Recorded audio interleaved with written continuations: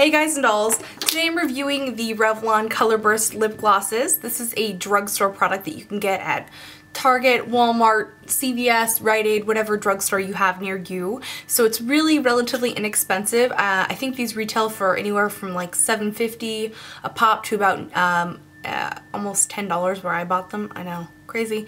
I live in this city, so things are always a little bit more expensive here, unfortunately. But what are you gonna do? Anyway, basically I love these. So that's kind of the review in a nutshell. But there are a few bullet points that I do want to kind of touch on and kind of give you guys a well-balanced review instead of just, these are awesome. No, they are. So anyway, the first thing I want to talk about is the fact that this is a non-sticky lip gloss. Now, a couple of years ago, I don't know if you guys have heard me rant about it, but I used to really detest sticky lip gloss because I just didn't like the way it felt on my lips. It feels a little uncomfortable when you first start wearing them. Since then, I've really started to appreciate sticky lip glosses for what they are. These are not sticky, so you do have to reapply them a little bit more often than you might have to do with, say, like a MAC lip gloss or something. But overall, that's not too big of an issue for me. I don't mind reapplying, and I like to refresh my lip product, whether it be lipstick, lip gloss, whatever, about every 2 hours, and that's about the wear time I get with these. And they do, when they dry down, they look kind of like a sheer lip balm or something. Okay, so the next thing I want to talk about is the colors themselves. These are, all the ones that I have are really fantastic. They're all relatively, I don't want to say they're like super unique, but they're not generic looking, which is something that I always am looking for. I just don't really like anything that just looks generic. I don't know how to explain it other than that. They're just kind of like, these colors are all interesting.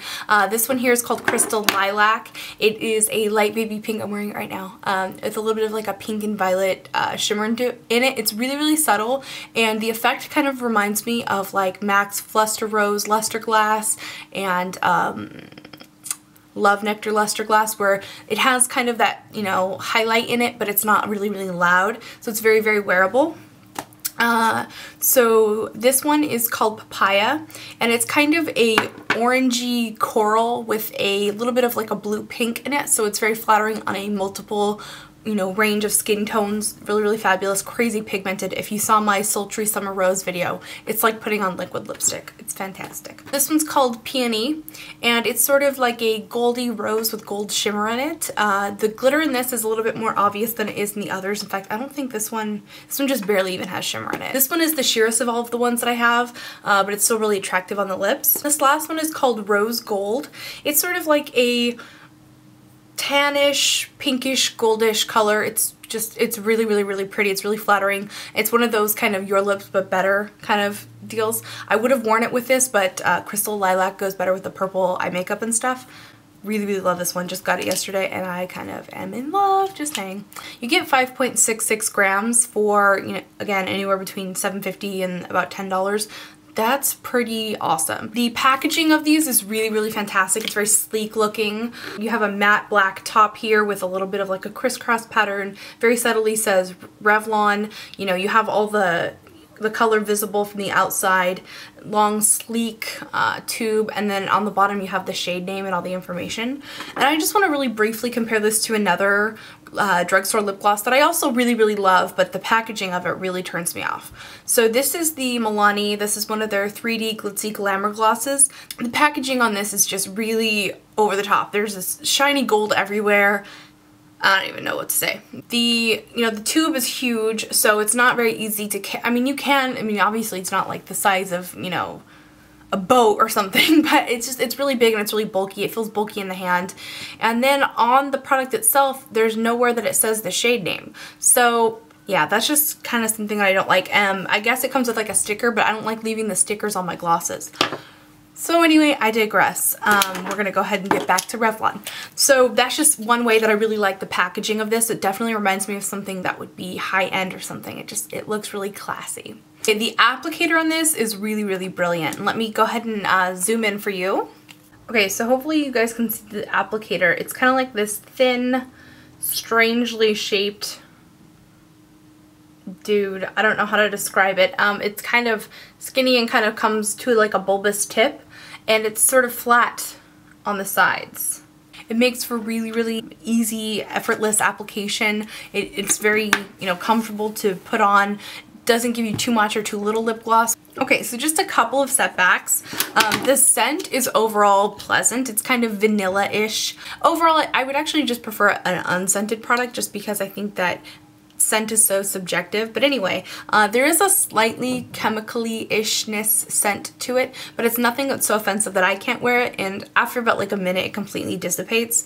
And you guys know I'm super sensitive to smell, so the fact that I'm giving these a seal of approval means that the scent is pretty mild and pretty deal-withable. I mean, obviously I bought 4 of them. The only other setback is that in some places these do retail for like $9.79, which is what I paid for them. I think that's pretty high for a drugstore lip gloss. Now, as I mentioned before, I think it's because I live in the East Bay and they jack up the price on everything here. At that point, for like $4.50 more, you can get a MAC lip gloss. But again, I actually put these on par with high-end. So for me, it's not even really a setback. I just think that's a really good value. I know there are cheaper lip glosses out there, but the color, the texture, and everything, this is just awesome, especially since Revlon is always on sale somewhere. In fact, when I bought a couple of these the other day, they had like a deal where it was like if you buy $15 worth of Revlon, you got $5 extra back. So I did that. So I actually ended up paying, you know, $18 for these glosses, but then I basically got this one for Milani for free. So as a roundup, these are a fantastic drugstore product. The appearance of the tube and everything is very sleek and very high-end looking. These actually kind of remind me a little bit of like what Chanel glosses look like, now that I've ever bought those, because holy cow, those are expensive. They have a few dupes of high-end glosses. For one, they had one called Bronze Shimmer, and when I looked at it, I was like, oh my god, this looks just like Oh Baby. I almost bought it, but Oh Baby is not a color that really works for me. But just to be like, dude, this looks like Oh Baby. How crazy is that?